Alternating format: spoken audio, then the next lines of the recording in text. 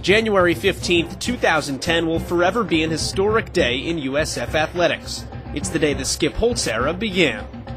Coach Skip Holtz, his wife Jennifer.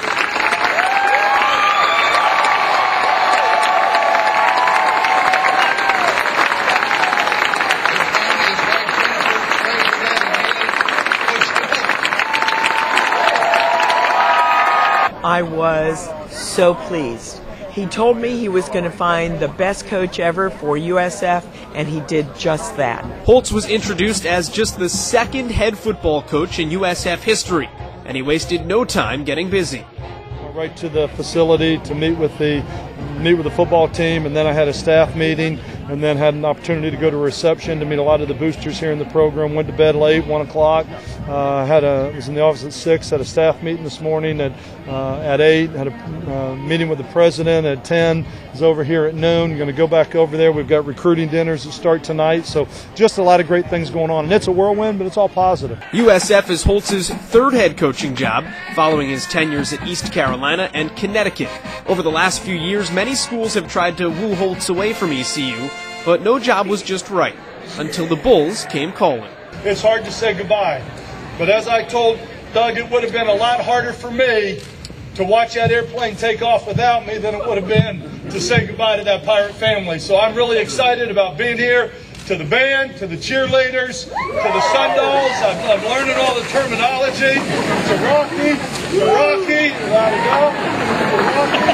You know, the fact that he wants to be here. You know, it's pretty clear that this was something that he wants to do. That he'll do it certainly with great conviction.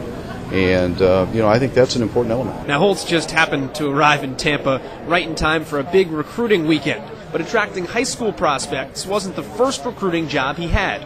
Recruiting his current team was step one, and it seems like he's off to a pretty good start. We're 1,000% behind him. I'm happy to have him. Great history, you know what I'm saying? Looked him up, 5 years, 4 bowl games, 2 back-to-back championships. Sounds like greatness to me. Well, we met with him last night. He seems like a great individual, great character, motivator. I got real happy just listening to him, to be honest with you. I feel like the program's going to be going in the right direction. Like it a lot. I heard a lot of names flying around the last week, and this is the one that I myself thought was the best selection, and I think they did a really good job with it. I was impressed, to be honest. Me and the seniors, we sat down with him for about an hour, just the seniors and him, and he really did a good job selling himself to us. But it's not just the current Bulls that have bought in. I think it's a breath of fresh air. I think he's a family guy, which is very important to the players and the coaches in the university. I think he'll be present in the community, very visible. And honestly, I don't, in the long term, I don't think there could have been a better hire for South Florida at this point in the 13 years that we've had the program. And you can take it from one of Holtz's former players, that's not misguided trust.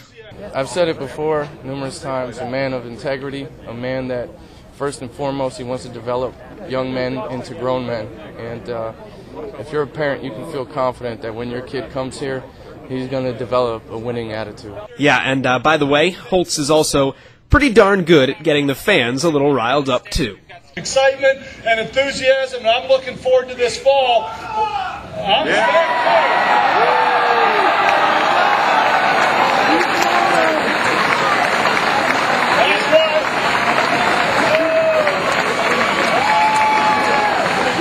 That's why I'm here.